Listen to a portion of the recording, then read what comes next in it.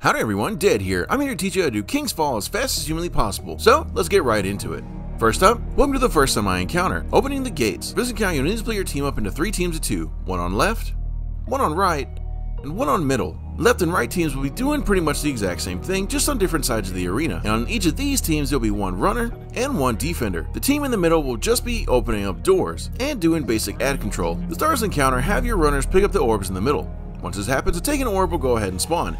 Just go ahead and shoot the blight in the middle to take it down. Once that happens, ads will spawn. Just go ahead and clear them out. Once they're out, runners will need to go ahead and bank their relic at the statue with the hive symbol. You'll need to bank these at roughly around the same time. If you don't, your relic will disappear from your hand and you'll have to re-pick them up. Once these are done, everyone will need to go down their respective sides. Left team will go left and right team will go right. You'll need to go ahead and find your relics on your side. Wait for all teams to be on their spots before picking them up. These relics are timed. Once everyone's ready, just go ahead and pick them up, and the defenders will need to open the door for the runners to get back in the middle, and defenders in middle will need to open the door so runners can go bank their relics. You'll have 6 set of relics to bank. Here's an old map showing where those are.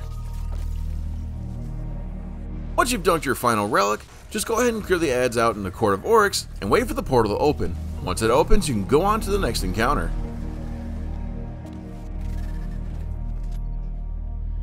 Welcome to Totems. For this encounter, you'll need to split your team up into 2 teams of 3, one team on left and one team on right. These teams will be doing the exact same thing, just on their respective sides. And the jobs are plate, balcony, and totems.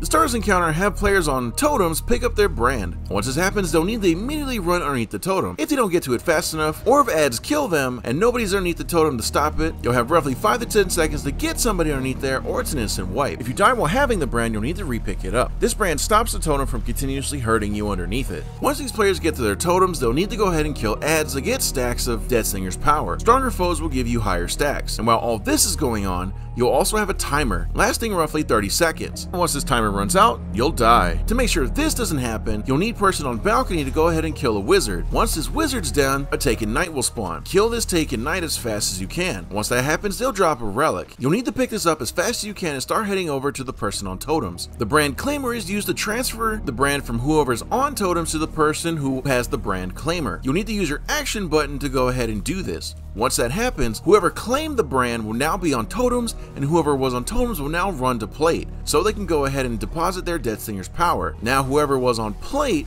will go ahead and jump to balcony and get ready to do the same process that the person did before. You're going to rinse and repeat this entire cycle. Occasionally in the middle of transferring players, there'll be an unstoppable ogre spawning in the middle. Rinse and repeat until the encounter is completed. Now get ready for the next encounter. War Priest.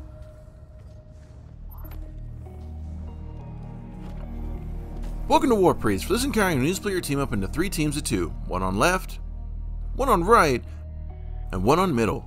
And there are 2 main jobs for this encounter: damage and floaters. And out of the 6 players, you'll only need 2 floaters, preferably somebody from left and right team. The stars encounter, you'll need someone staying on each of the plates on their side. Once all 3 plates have been activated, ads will start pouring into the room. After some time, Revenant Knights will spawn on each side of the arena. Go ahead and take care of them. Once all these knights have been taken care of, the central plate will begin to glow green. You need somebody in middle to stand on this plate. Whoever standing on middle plate will need to look at either the left or right obelisk to see which one of these has a bright glow on them. Only the person that's standing on the plate can see this glow. This white glow would tell you which plate will be first in the order. If neither left or right obelisk is glowing, then the first one in the order will be middle plate. Once you know which side's first in the order, jump off the plate and have that first plate jump on theirs, so they can read out the next one in the order. And left can only see the right obelisk glow, and right plate can only see the left obelisk glow. If you step on the plates out of order or too early, all plates will have fire on them, dealing damage to anyone on top, and you'll have less time to get the sequence right. If this invisible timer hits 0, it's an instant wipe. Once you've hit the final order in the sequence, whoever standing on that final plate will get the brand of the initiate. All people doing damage will need to be inside this aura to do any damage to War Priest. And while damage phase is happening, whoever's holding the brand of the initiate will have a timer. You'll need to count this out. Once this timer hits 0, you'll die, and damage phase will be over. To stop this from happening, you'll need floaters to look for taken knights. Wherever the final plate was in the sequence, there will be no taken knight spawning there. So floaters will need to go to the other 2 locations and look for a taken knight. Once one of the floaters finds a taken knight, they'll need to take this guy out as fast as you can and pick up the brand of the claimer and get inside the aura. Once whoever's holding the brand of the initiate gets to the count of 5 or even maybe 3 if you feel comfortable enough, go ahead and use the Brand of the Claimer to go ahead and take the Brand of the Initiate. This will extend damage phase by another couple seconds, and while this is going on, the other floater will go ahead and do the same thing with their knight,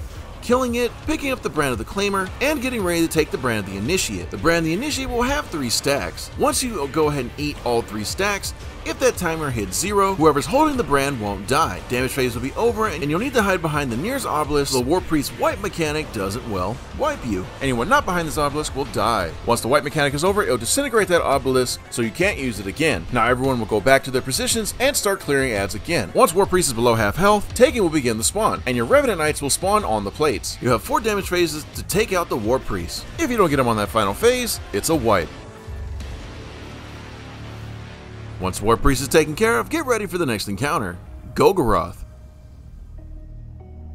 Welcome to Golgoroth. For this encounter, you'll need to split your team up into 2 teams of 3, 1 team on left and 1 team on right. And there are 2 main jobs for this encounter, damage and gaze holders. Preferably have 1 gaze holder on left and right team. To start this encounter, shoot the ball of light in the middle. Once this happens, Golgoroth will spawn and ads will start pouring into the arena. Go ahead and clear out all ads. There may be some stragglers in the back of the room. Once you've made sure all ads are cleared, go ahead and get in position. Damage dealer should be next to the ball of light on L1, and the gaze holder from left team should be on the bridge getting ready to get the gaze. Once everyone's ready, go ahead and shoot down the pool, and gaze holder should shoot the crit spot on his back. Once this happens, just run down the stairs, go ahead and rotate Golgoroth so the team down the pit can go ahead and shoot his crit spot on his stomach. Now a person with gaze will have a timer. You'll need to count this down so the other gaze holder can get ready to take it from you. Once they take it from you, go ahead and run back up to the bridge on your side and get ready to take the gaze from that person. Now damage team. When the pool is on the ground, everyone will need standing inside this pool to get the most damage to Golgoroth. And you'll also need to pay attention to when the gaze holders are getting ready to switch. When that count reaches 5,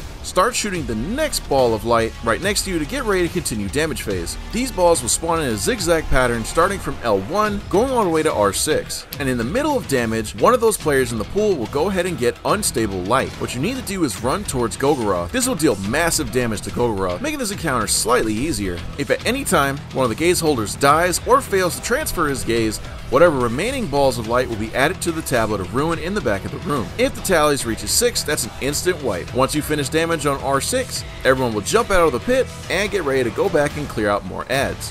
You'll rinse and repeat this process until Golgoroth is down. Now get ready for the next encounter, Sisters. Welcome to Sisters. This encounter is actually pretty straightforward. What you need to do is split your team up into 2 teams of 3. These teams will be located on close plates and far plates. And there are 2 main jobs for this encounter, floaters and plates. And plates are labeled L1, R1, L2, R2. To start this encounter, you'll be looking for a Revenant Knight. This will be the starting plate. Once you find this plate, go ahead and take out the Knight and jump on the plate. Let's start the encounter and a timer will pop up. You'll have roughly 2 minutes to get this entire process going and done. If it hits 0 and you're not ready, you'll wipe. After that person jumps on the first plate, someone will randomly be torn between dimensions. Go ahead and call out what your position was, so that floaters can go ahead and cover for you. Whoever's torn between dimensions will need to head to the first plate. Once they're on, you'll need to look for a floating relic on one of the other 3 plates, and call out where it's located, so that the person on that plate can go ahead and jump on. Once that happens, this will spawn transparent platforms between these 2 plates. The person who's torn between dimensions will need to jump on these platforms and pick up this relic. As soon as the person picks up this relic, everyone needs to jump off their plates, because as soon as the relic's picked up, the plates will burst into flames, damaging anyone on top of them, and you'll need to look for the next plate glowing green to start the sequence over again.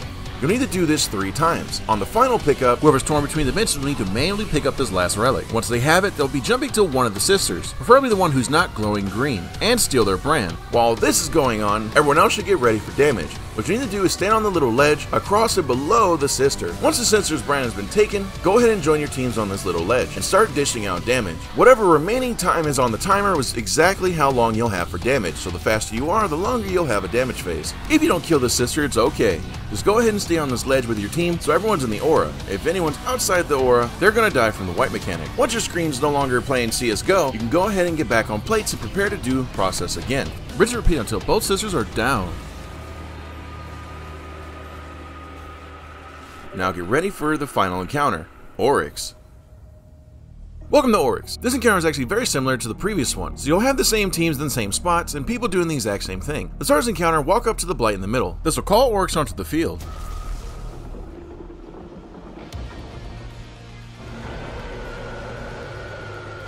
Once that happens, ads will start spawning into the arena and taken knights will spawn on top of plates. go ahead and clear everything out. Once everything's cleared out, Oryx will either go to the left or right side and pick one of the starting plates. Once Oryx slams on this plate, it'll start to glow green. Have the person assigned to this plate jump on top of it. Once it's on top of it, someone will randomly be torn between dimensions. Have the person that's been torn jump on the starting plate, and just like last encounter, and one of the other 3 plates will have a relic. Just call out where this is, so you can spawn transparent plates at the torn person, go ahead and reach the relic. While all this is going on, ogres will spawn counterclockwise from where the starting plate is. Every time you kill an ogre, they'll drop a blight, and a light eater knight will spawn on the opposite side of the arena from where you killed this ogre. You'll need to kill 4 ogres and 4 knights. If any of these light eater knights reach one of the blights, they'll eat it. So you'll need to take care of these guys with extreme prejudice. You'll need as many of these bombs as possible to get the most out of damage phase. Once the person who's torn between dimensions reaches the first relic, immediately jump off your plate and look for the next plate that's glowing green. This will be the next starting location. You need to pick up 3 pieces of the relic. On the last relic, you need to manually pick it up, and then you'll be taking this to the knight that should be somewhere in the middle. And just like last encounter, you'll be taking his brand. Once you've taken his brand, go ahead and kill the knight and hang out in the middle. Everyone else during this time needs to get off plate and stand near their bombs. Once you see a message pop up that says Oryx calls upon the darkness, get inside your bombs. You'll have to wait roughly 5 seconds for your bomb to be active. Once you see your name pop up, go ahead and run inside the aura in the middle. Anyone that's outside this aura when the bombs go off will die. Once all bombs are detonated, go ahead and do hard DPS to Oryx. Shoot a giant crit spot on his chest. Once damage phase is over, he'll move back to the front of the ship and do 1 of 2 attacks. He'll either fly back and start spawning mortars. During this time, you'll need to run around your designated areas. So people who are designated on plates will need to run around their plates, and floaters will need to run around their designated areas, usually up and down the center area, making sure not to hit each other. Once he flies back, it's over. And the other attack Oryx can do is that he'll summon a blight. This blight will pull 1 player in at a time, and the people that are inside will need to go ahead and kill the shade of Oryx. And then for the people that are outside the blight, they'll need to go ahead and do some ad control. If any of these ads go inside the blight, they'll be in the shade of Oryx's arena, going after any players inside. If you fail to kill the shade of Oryx and everyone's inside, the shade will go ahead and call doxology, and that's a wipe. Once you kill the shade of Oryx,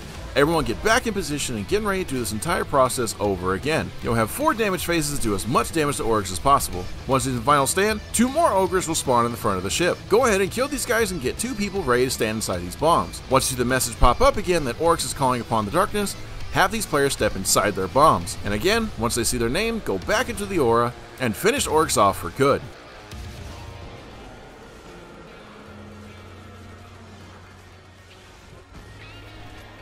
And congratulations, you finished King's Fall.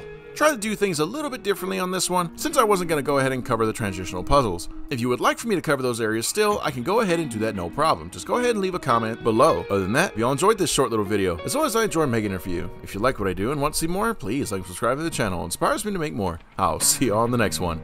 Peace, and have a good one. And good luck everyone running the raid. I hope you all get your touch of malice on your very first run. Bye.